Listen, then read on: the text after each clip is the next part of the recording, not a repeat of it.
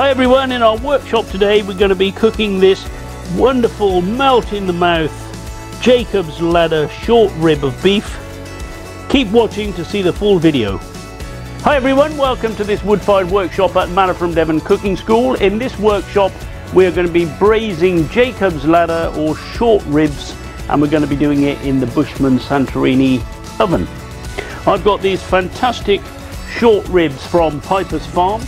This is grass fed, really nice and dense texture, absolutely fantastic meat. In UK this is historically known as a Jacob's Ladder, in the US short ribs, and it's a piece of meat which really enjoys lovely slow cooking. Comes from the ribs, obviously, being ribs. It's done a lot of work throughout its life, lots of connective tissue, and the slow cooking is going to break down that connective tissue and give us meat which is going to fall off the bone but also be really rich in flavor. The first thing we're going to do is just brown the meat in a hot oven. So I've got the oven behind me, as you can see, with a fire running and a pan in there heating up nicely, ready to brown the meat.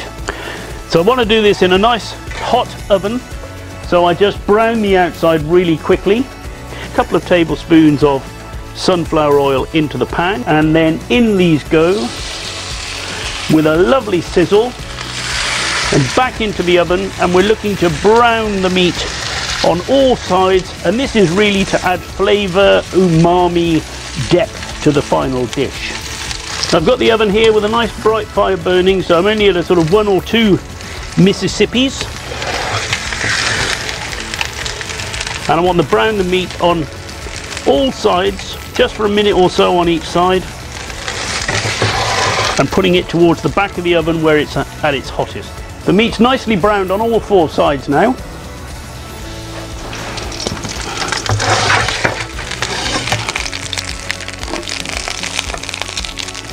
And I've got this other pan. This is the pan I'm going to do the braising in, and it's big enough for these to sit nicely in the bottom of the pan.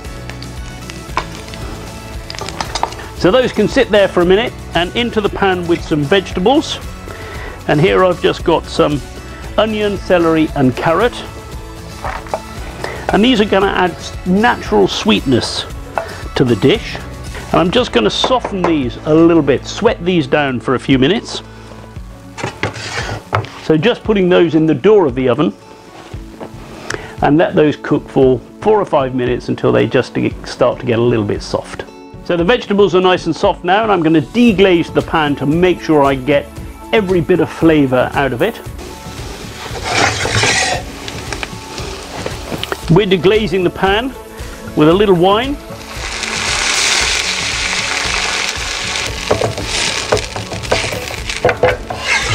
I'm just going to let that heat up and come to a sizzle, and then we can add that to our beef ribs. I can hear the wine bubbling away behind me.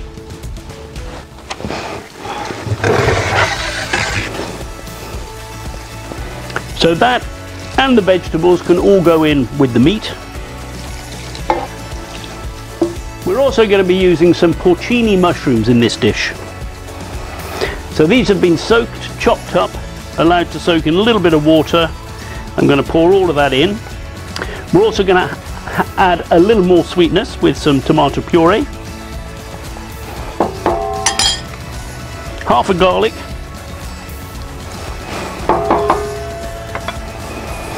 beef stock, salt, and a nice pinch of ground black pepper.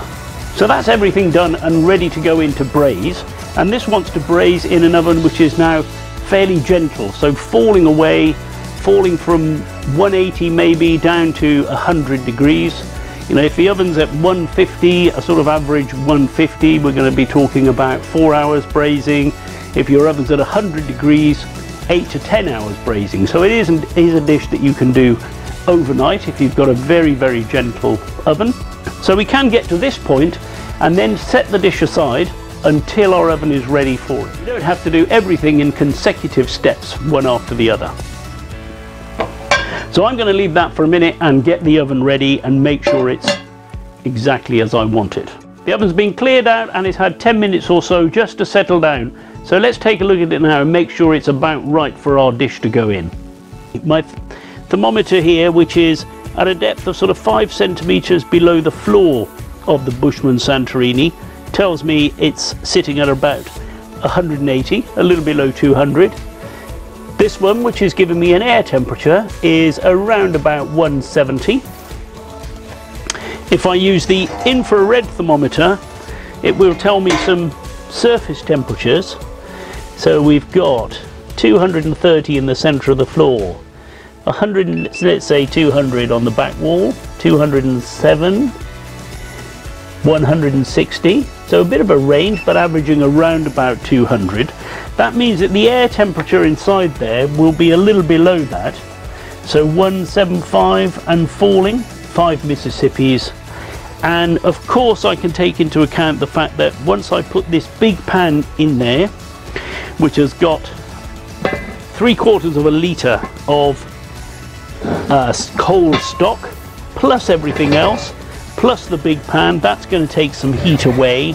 So we're going to settle at a sort of 170, 165 and falling, and I can leave that with the door on for 3 or 4 hours and not even have to think about it, and by the time we come back and have a look, we'd expect the meat to be falling off the bone.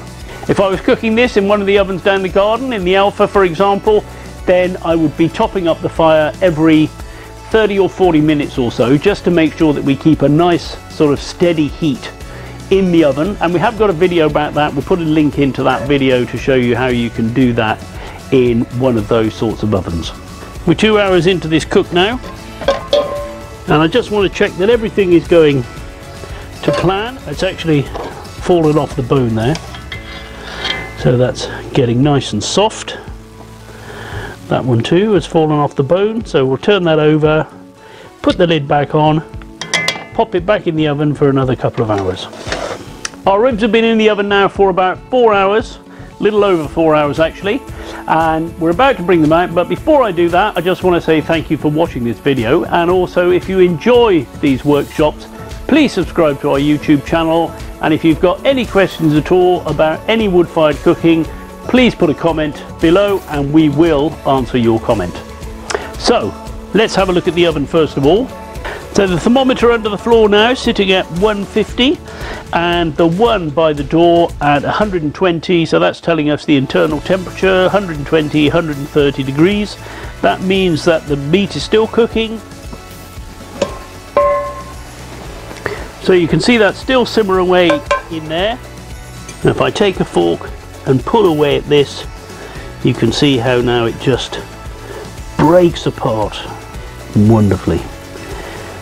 So there's our braised Jacob's ladder, 4 hours in the oven, cooking in red wine and porcini mushrooms, ready to be eaten just like that with mashed potatoes. Absolutely fantastic. Or you could wait for that meat to go cold, shred it up, put it in ravioli, put it in empanadas, put it in a lasagna, cottage pie, all sorts of different things you could do with it. Thanks for watching, and we'll see you next time.